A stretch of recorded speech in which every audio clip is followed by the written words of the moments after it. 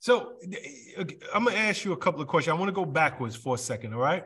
So just bear with me. You said y'all got $30,000 advance. Yeah, every album we got $30,000 advance. We never got the back end. I understand, but I just want to be specific. Was the $30,000 to split, or did Sam get? No. Sam got 30, Bo got 30, John got 30. I don't know what John got. I know I got 30 and Bo got 30. Okay. I don't know what John got. Okay. We all got separate checks, so I don't know what he got. All right. So you raise another point that I just gotta ask. Because because I wasn't thinking nothing shady of that, because I cannot think of the owner TVT name right now. Steve Gottlieb? Yeah, Steve Gottlieb. Steve Gottlieb would come to Atlanta and they would call us over to the office. Hey, Steve here, wanna holler at y'all. And we'll go there, he'll give us our check. He'll open up the big checkbook. Here you go, Sam. Here you go, Bo. And that's how we get out. He gives our check just like that. It didn't come in the mail. We had to go up to New York. He came to Atlanta every time and gave us our advance check for the album. Okay, so again, you raise a point that I gotta ask a question about.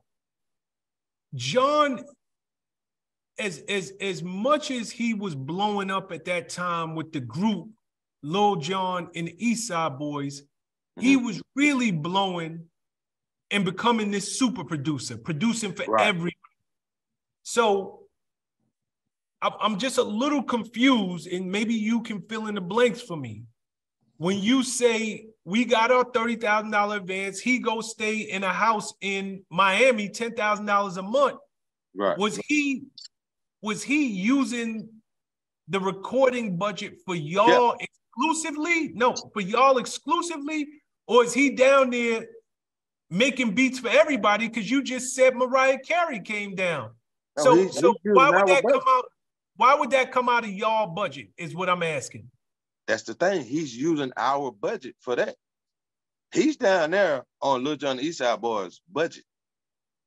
But he's doing all this other stuff with that budget. You're down there, $10,000 a month mansion for 3 months, doing beats. You're doing beats for the album. That's what you're supposed to be doing. Doing beats for the album. This is for the Crunk Juice album, the last album. You're doing beats for this album, but you're not.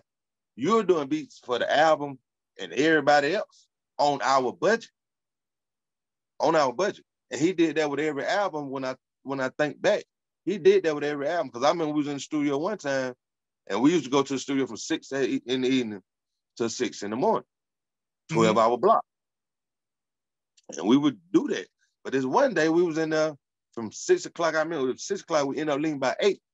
Because me and Bo said, well, we got out early, man. You want to go to the German club, get some chicken fingers? You know, because they had the best chicken fingers. And that's what we did. We got chicken fingers and went home.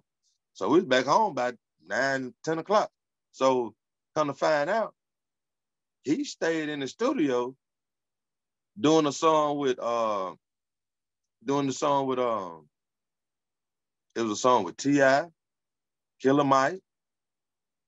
All this on our budget, though. You know what I mean? It's still on our budget. He wasn't using nobody else, but he was using our budget for our stuff and his outside stuff that he was doing. You know, I found all that out later. What's up, guys? Thanks for sticking with me to the end of the video. Truly appreciate you. If you like anything you heard here today, go ahead and hit that subscribe button.